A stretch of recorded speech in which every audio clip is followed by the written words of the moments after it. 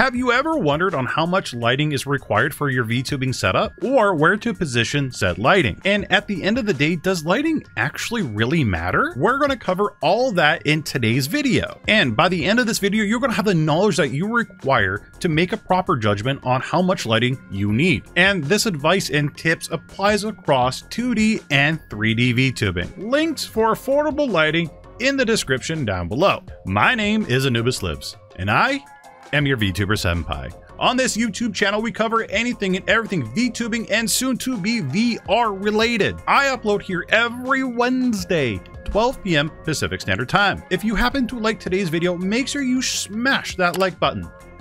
Leave a comment down below what you thought about today's video or ideas for future videos. And well, subscribe. I do have a goal of 1,000 subscribers by the end of the year, so if you like today's content, make sure you smash that like button. And well, let's get into it.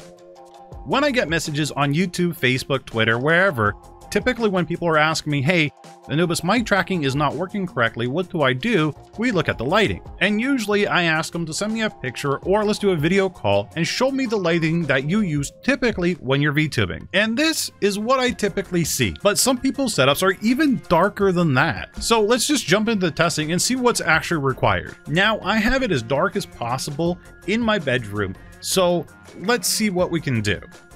Let's start with a smile. Let's lift our eyebrows, and let's now test the eye tracking. Okay, let's move the head around a little bit. We see that the head is struggling a little bit. The eye tracking is struggling. Not so much, but it is a little bit, but it is having a little bit of trouble detecting my blinking. Now I have both of my monitors on either side of my main monitor on, and well, let's see how well this tracks. Let's start with a smile. Let's lift the eyebrows. And let's try the eye tracking. Let's tilt the head. And the head tilt seems to be a lot better than it was. So let's turn on some lights.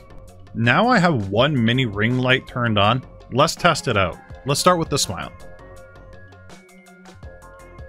Let's do the eyebrows. Perfect. Let's do the eye tracking. Cool. Let's do the head tilt.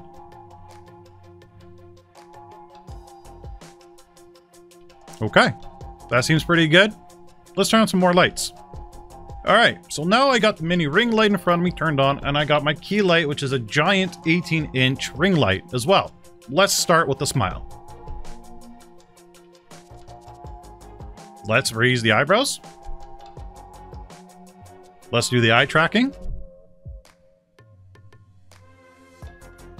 And let's do the head tilt.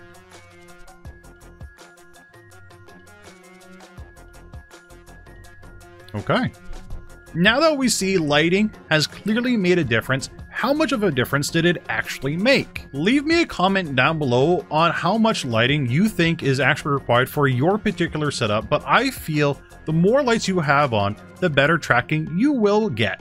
But the one thing that I will mention right now is if you're planning on doing any kind of mocap, aka motion capture, kind of like how CodeMiko or Fia from the virtual reality show is doing, you need to have as much light as possible because mocap is very, very important. It tracks every part of your face, so you need to have equal lighting all the way around if possible. And that will allow your face mocap run a lot smoother and well better. Okie dokie, so now that we got the lighting portion on how much light is required, let's talk about positioning real quick. Okay, so let's say this is our average gaming setup and our webcam goes here. So if you liked the mini ring light, really what you need to do is just move it just above the webcam here. Now, if you liked it when I had my key light on the side, what you want to do is position it here. And if you're going to go with the mocap route, I recommend you add another light here. But also with the mocap route, and well, with any of these routes, I actually really do suggest that you turn on your bedroom lights if you have bedroom lights and test that. See how well that works. And if you feel you need more lighting, add more lighting as required. Now, this is my opinion on what I feel you should do. depending on which one you liked is what you should probably go with. At the end of the day though, everybody's opinions are going to be different and everybody's going to have different suggestions. What I do suggest for you is try it for yourself, see what works, and then go with that. But what I really want you to do is leave me a comment down below with the one that you decided to go with or the one that you've been going with this whole time. Again, my name is Anubis Lives. I stream on Twitch every Monday, Wednesday, Friday, 5 to 9 p.m. Pacific Standard Time. Come on by, say hi, let's talk about anime, gaming, VTubing, lighting, whatever. And well, I'll catch you in the next one. Bye.